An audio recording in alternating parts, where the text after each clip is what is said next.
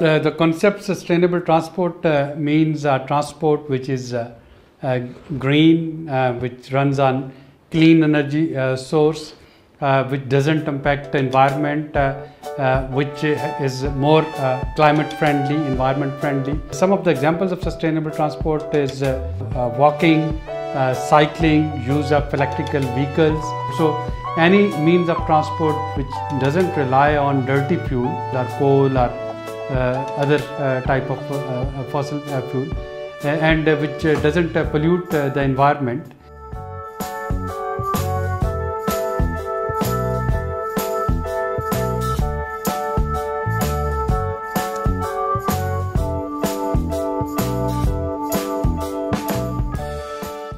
Carbon emission is one of the key determinant of climate change, and we know that transport system is one of the contributors for carbon emission.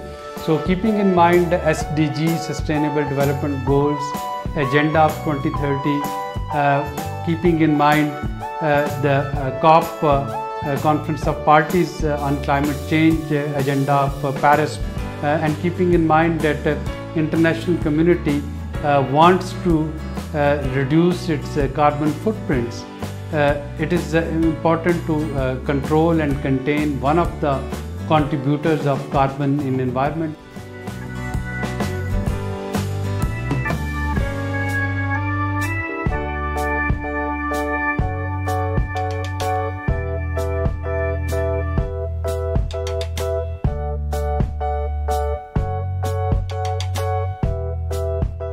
Switching from expensive fossil fuel to renewable energy resources which are almost free, that would again free up countries' finances so they can spend it on some other means. That would bring transportation to the access of many millions who are otherwise can't afford to have it, either because of shortage of energy or because of shortage of money to buy vehicle and to maintain it and to sustain it.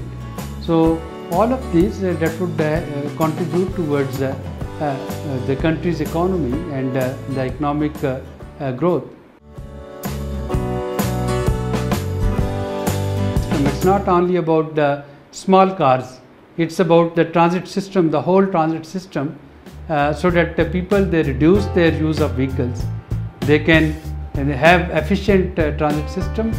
Similarly, in the rich world as well as in the developing countries, those who can afford cars and individual vehicles, they should reduce their reliance on it, and they should start either walking or using a bicycle so that they can reduce their carbon emissions. So all of us, we need to review our lifestyle and change it for the sake of environment of this planet.